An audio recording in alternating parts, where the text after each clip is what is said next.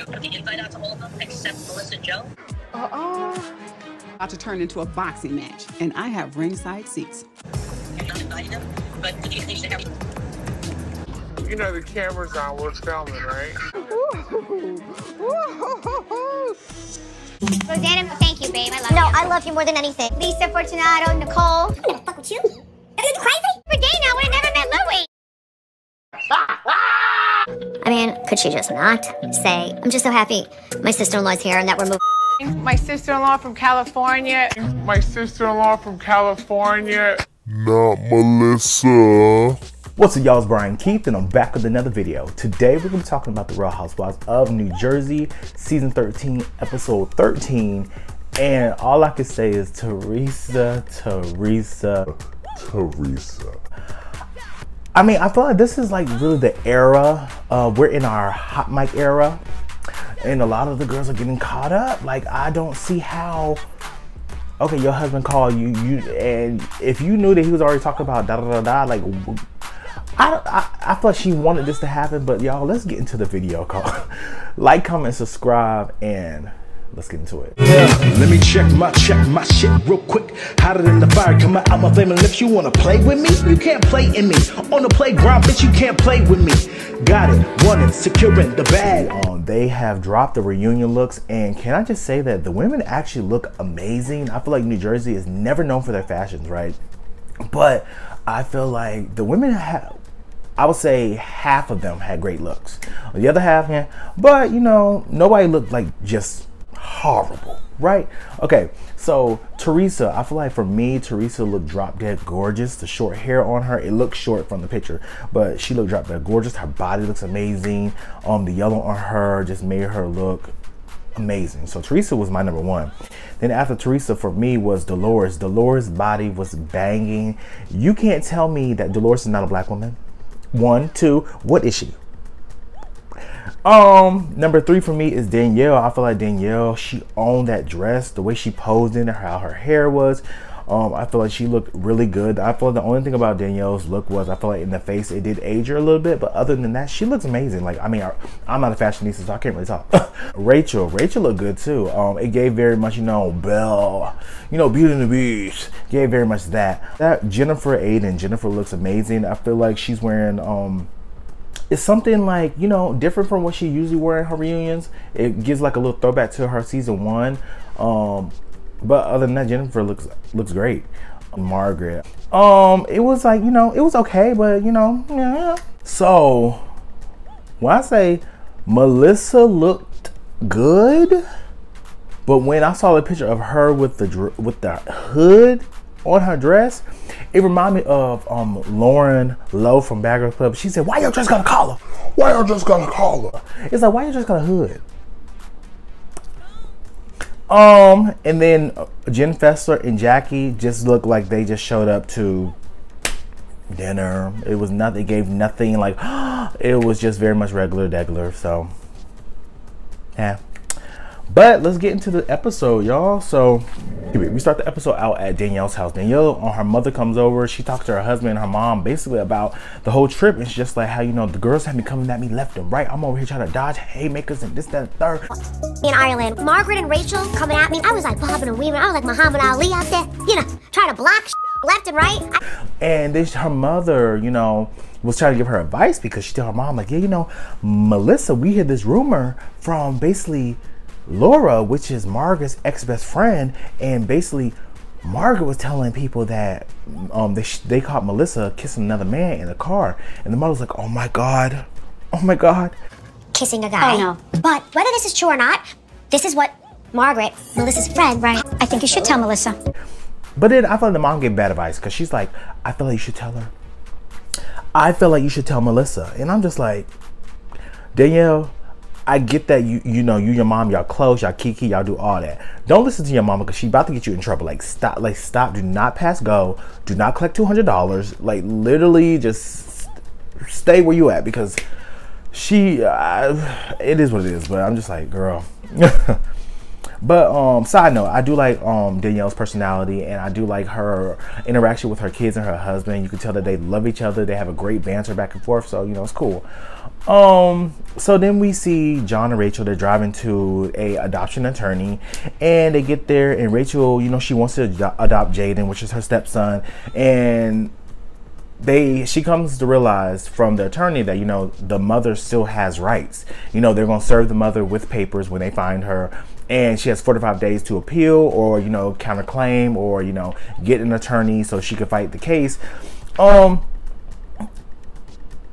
And my whole thing with Rachel is I get her situation. I get that she was basically the acting mother for like Jaden his whole life. Cool, I have no qualms with that. But I feel like she should give the mother some type of grace, because you did take care of her child and you stepped up to the plate. But like I said, we don't know what's going on. I don't need to know. It's none of my business. But I just feel like at some point she might be going through a lot. And then you have to look at it that she's about to basically lose all rights to her child. She's about to basically not have access to him and probably lose him forever, you know? So it's one of those things where it's just like, yes, I get where Rachel's coming from. She's upset that she's like, why do we have to ask this woman? She wasn't there, this, that, and the third. But it's just like, you don't know what psychological or how this can affect this woman. So it's just like, I feel like at the end of the day, she should just trust the process, because 9 times out of 10, damn near 10 out of 10, they're gonna win anyway, because it's already proven that his mother hasn't been there for him. And then the court will look at it like, I mean, why step up now? So all I can say is good luck to them, but I feel like she should extend a little bit of grace, just so you know, you don't have to berate her. Like I said, I don't know what happened. I don't need to know. But it's just like, you're gonna be fine. Like, you're his mother, you know, you're his mother, and the papers will prove that you're his mother, period. So we head over to Jen and Bill's house, and you know, she's showing her daughter like the garters for the for the bride, that what they wear. And the daughter and her mom and Jennifer, her daughter, just talked about like lingerie, this and third. And you know, she basically blames Margaret. She's like, you know, Margaret, you expose all this stuff about me and Bill, and now my daughter's over here trying to pick out lingerie for me because she wants me to stay with daddy, da da da. And I'm just like, Jen, at some point you got to take accountability of your own household and not keep blaming Margaret. Yes, Margaret blasted you, but don't act like you didn't blast Margaret about her kids, that you didn't over here talk about Margaret as well. Y'all been going back and forth, and y'all both don't want to take accountability. So for you to be like, oh, my daughter talk about lingerie now because of Margaret. No, ma'am. Y'all talk about lingerie because y'all have that conversation, not because of Margaret. She was the catalyst, but you still having a conversation with her. Right. But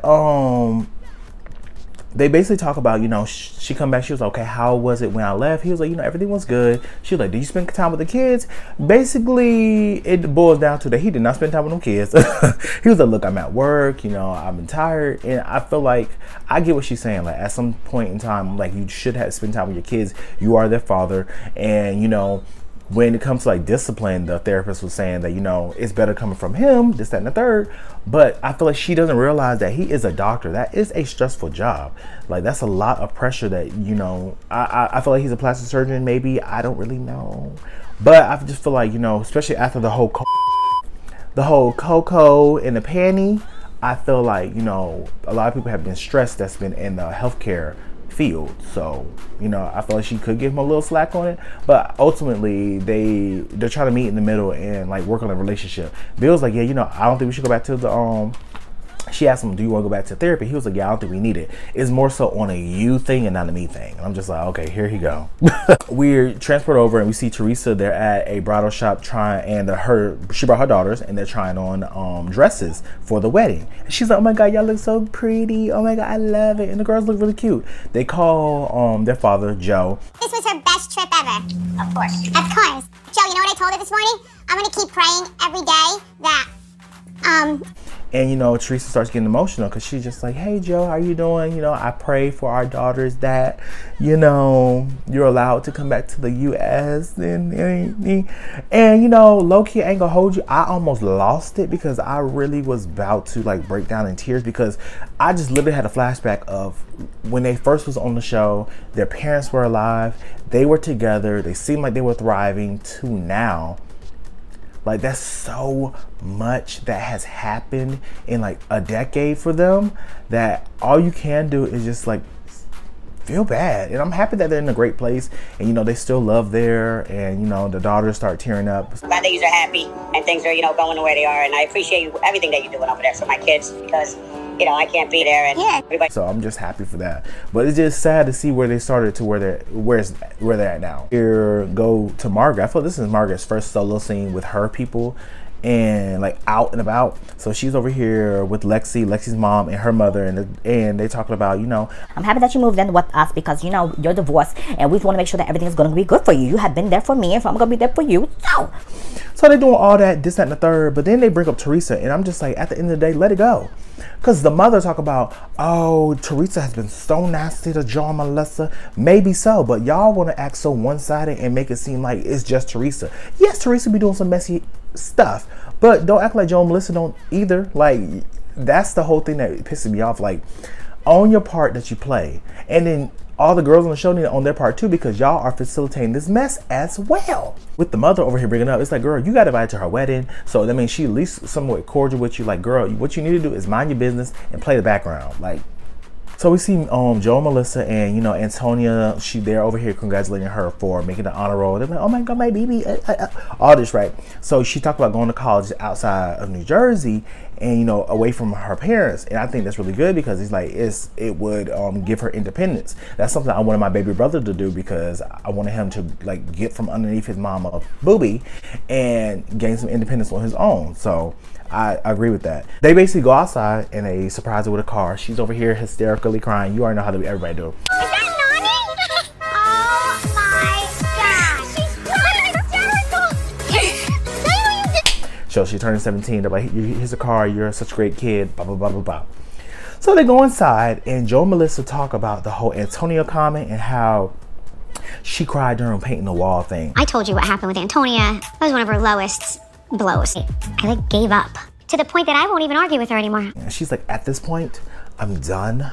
I give up. I'm over it. And like I said before, it's just like, now you're done. After 10 years of this bull, now you're done. Literally, I've been done after year 2. Like, anybody got time? But at the end of the day, good, because I'm done too. So we see Dolores and Frank. They meet out for lunch. You know, Paul thought it would be a good idea for, you know, Dolores to meet him, to hear him out, like talk about your feelings. And she's like, this is so weird for us, because we don't talk about our feelings. We don't do that. That's not what we do. Like, we just get through it and call it a day and keep it pushing. And I was like, and this is why you're in that situation, Dolores, because y'all, she's like, we never talked about, we never told our kids that we're divorced. We all this. I'm just like, that's why y'all here. Y'all don't know. Y'all haven't set boundaries when y'all were younger. So now y'all have damn near, you try to set boundaries, and it's gonna make Frank feel some type of way. At the end of the day with Frank, it's just like, yes, she's in another relationship, so you got to figure out, like, hey, she don't need to be under you like that. Like, you're like, yeah, you know, you're my best friend, you're da-da-da-da-da-da. All she's asking for is some type of boundary. Like, you don't need to call me every day. You got a whole girlfriend yourself, and I'm over here chasing after a man. And, you know, my man, you know, that's Dolores' thing, her man. So, yeah. But, you know, like I said, I get both sides. But I do feel like when, you know, Frank is talking to Dolores, they bring up this whole family dinner. Paulie doesn't come. Paulie will definitely be coming to that. But that's not a place for Paulie.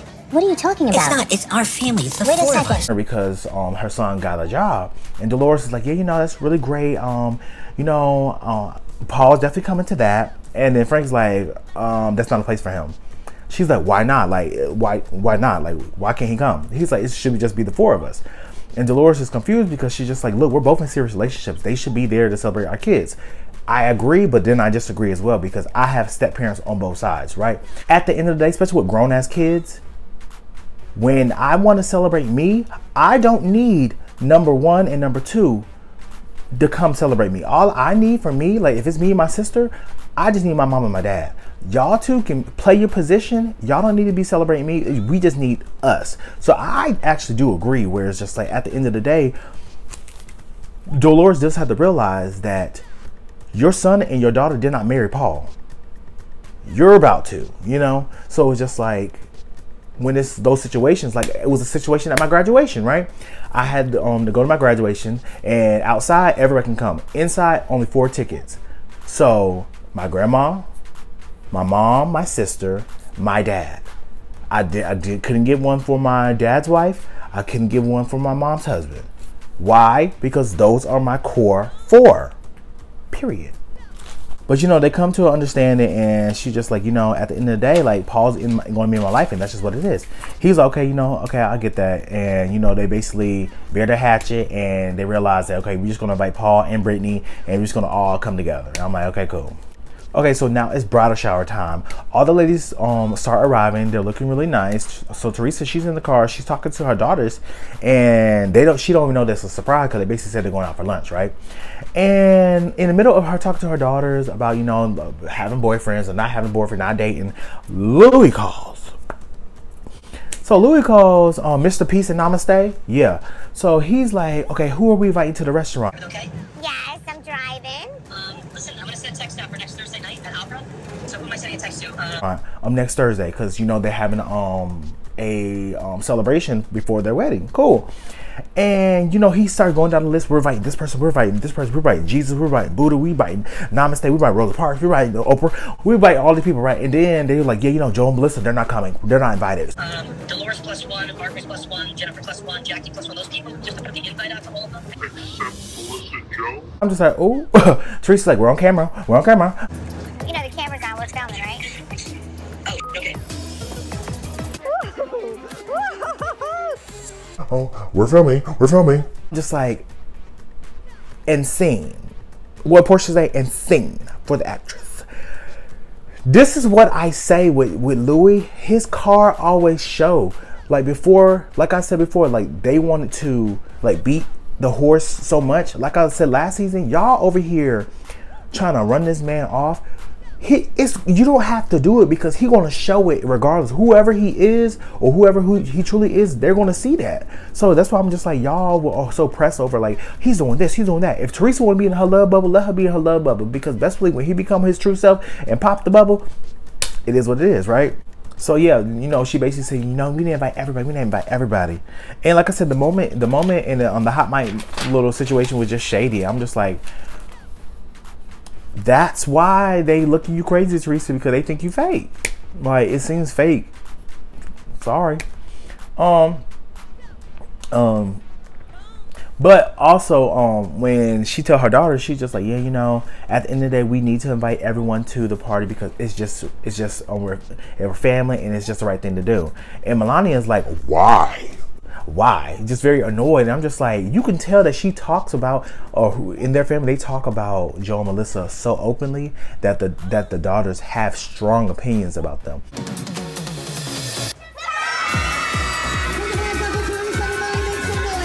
All right, y'all, so Teresa comes in, she says her surprise, all that. She basically compliments everybody, thanks them for coming. My sister-in-law from California. Rosanna, thank you, babe. Yeah. Lisa Fortunato, Nicole, Ina Torciello. Well, if it wasn't for Dana, I would have never met Louis. She does not compliment Melissa. Melissa's just like, you know, I understand, cool, it's fine, I don't deserve it because we're not cool. And I'm happy that she said that, because I'm just like, girl, be realistic, be serious. And it was just crazy a little bit, because I'm just like, all the people talking about, oh my God, that's so crazy. She did not say nothing to Melissa. Could she just not say, I'm just so happy my sister-in-law's here and that we're moving on a good way. Thank you guys, I can keep going on and on. I'm just like, y'all act like there's not 10 years of beef between the two. Why would she say anything to Melissa? Why? So the girls are just being unrealistic at this point. I'm just like, whatever.